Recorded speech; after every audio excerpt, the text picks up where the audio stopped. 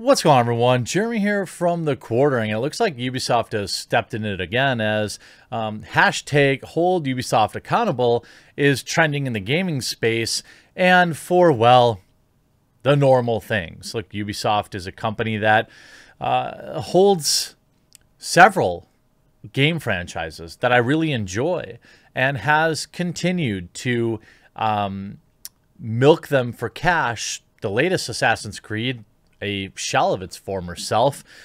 So many microtransactions and add-ons that one wonders exactly how much the game was before they chopped it all up and sold it back to us. See, that's what gaming companies have been doing now. You know, instead of raising the price of games, which they've also done, they've started just removing sections of games and then selling it back to us as DLC. Selling absurd XP boosters and cosmetics, which, by the way, I am 100% fine that they exist.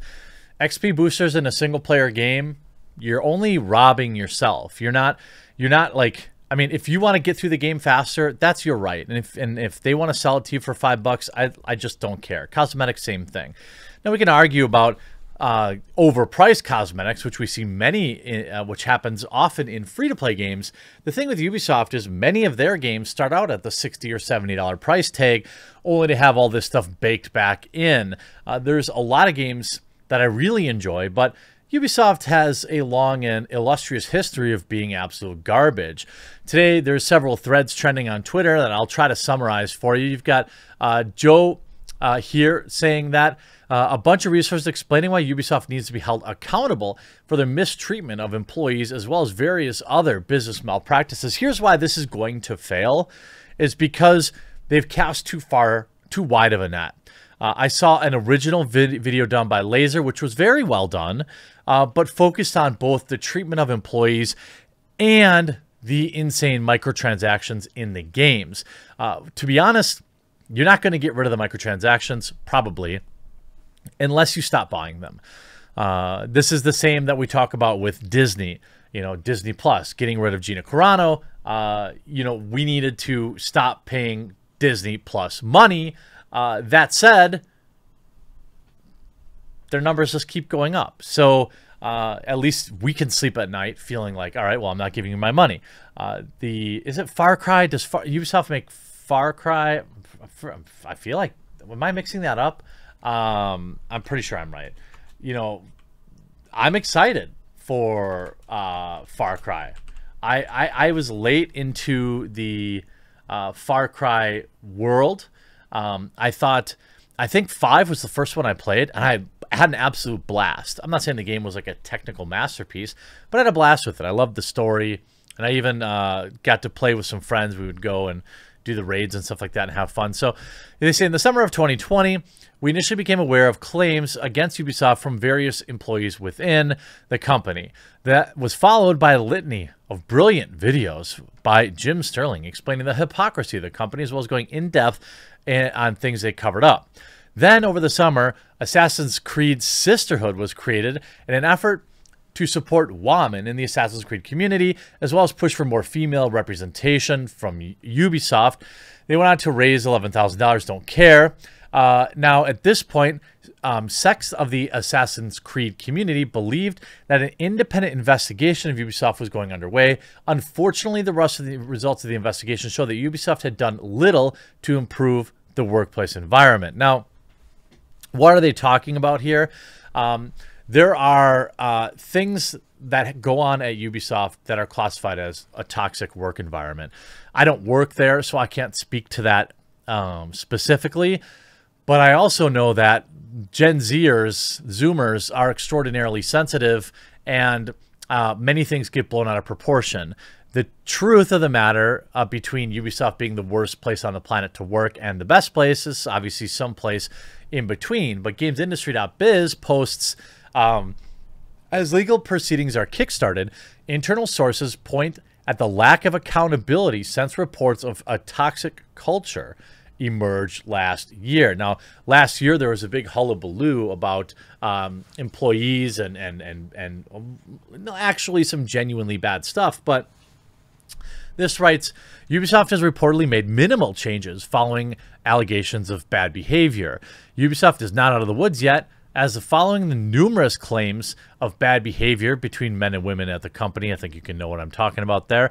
An investigation by a French publication published in early May revealed that the first wave of legal proceedings were due to start this month in relation to harassment. The collective action is led by Solidarius some company, a games workers union that had previously called for testimonies to build a case against Ubisoft. Since the wave of claims targeting Ubisoft's toxic work culture, by the way, that's alleged, which also pointed at serious dysfunction in its HR departments, the company had attempted to make changes, but the impact of these changes seemed to have been minimal so far, the publication reported. Director of HR, who stepped down following the claims alongside other Ubisoft executives back in July, has only just left the company and is being replaced by Chief People Officer Annika Grant, who previously spent 3 years at Uber. Ubisoft has previously appointed other people, a VP of Global Diversity and Inclusion, what a pointless job, who also came from Uber.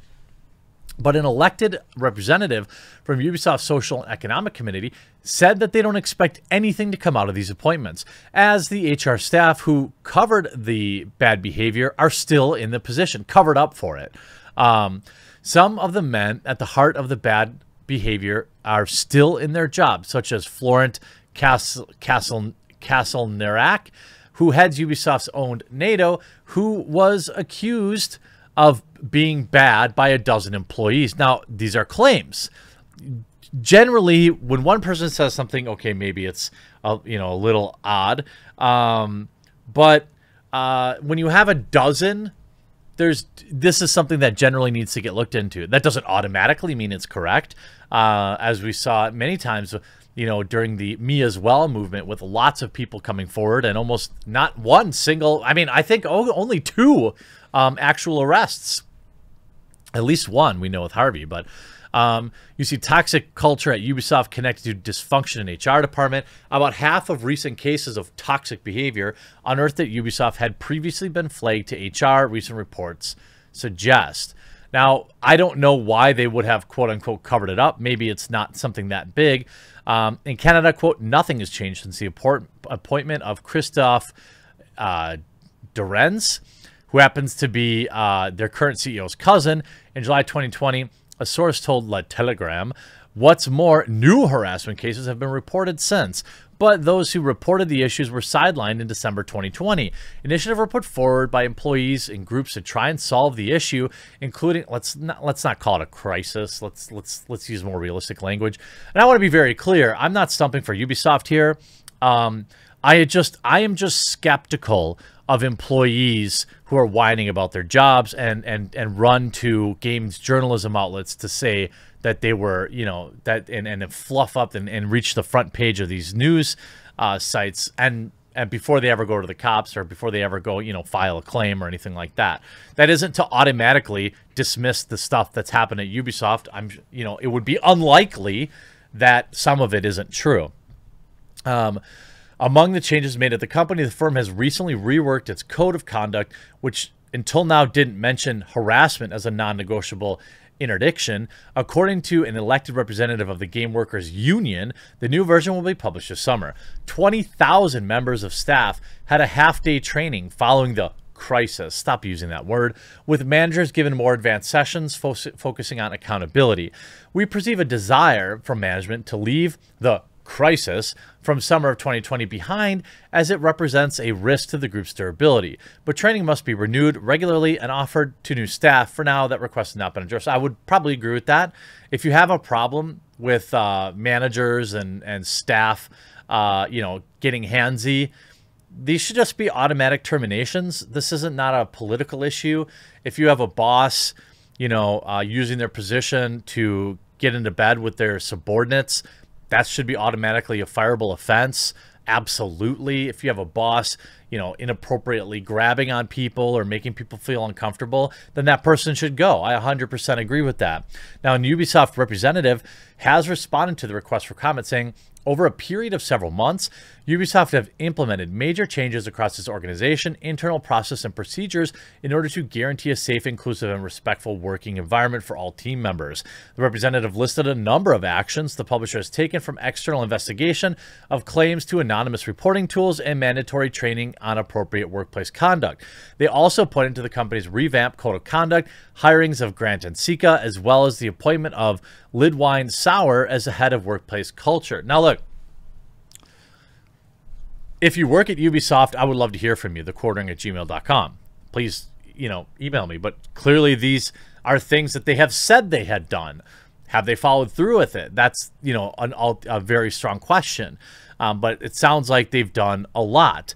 And I always, again, I don't want to be like super dismissive of people who have, bad things happen to them at work.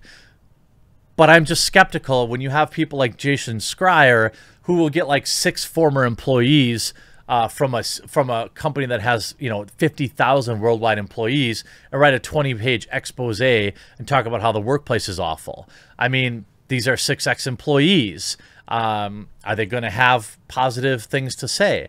I feel like it's unlikely that everybody agrees, otherwise nobody would work there. But maybe I'm wrong. Absolutely, it's entirely possible.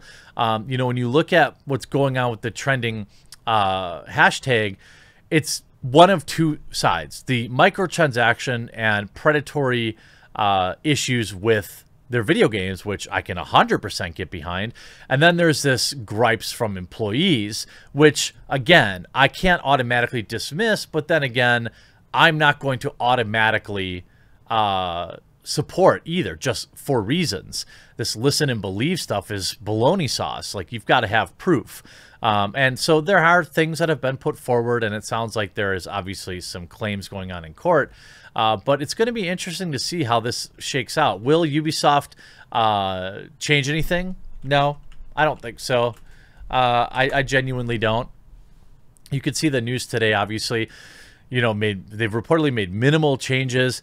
This is a company that 6 hours ago made $2 billion last year. Ubisoft sales topping $2 billion in the fiscal year of 2020. What I'm mostly worried about for fans of many of the games that they create, The Division, why am I always mixing this up? Are they The Division? I think so.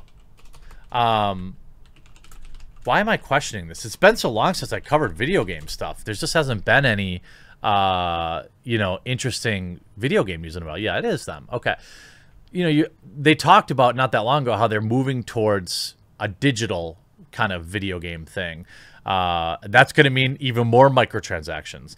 Their net bookings were up 46% from the previous fiscal year, which totaled 2.2 billion euro. As a result, digital bookings, finally, as it turns out, PlayStation is the most lucrative platform, with North America the most lucrative region for Ubisoft. So, yeah, they have massive profits. All I can do is say that if you don't want to support all of these microtransactions and the way modern AAA video games are going, then you have to actively seek out some indie games and lower your expectations a little bit. But understand that gameplay is still really, really important, and a lot of indie games can really nail that. Or you could just play retro games too, which I strongly recommend. Hope you enjoyed this video. We'll talk to you again real soon.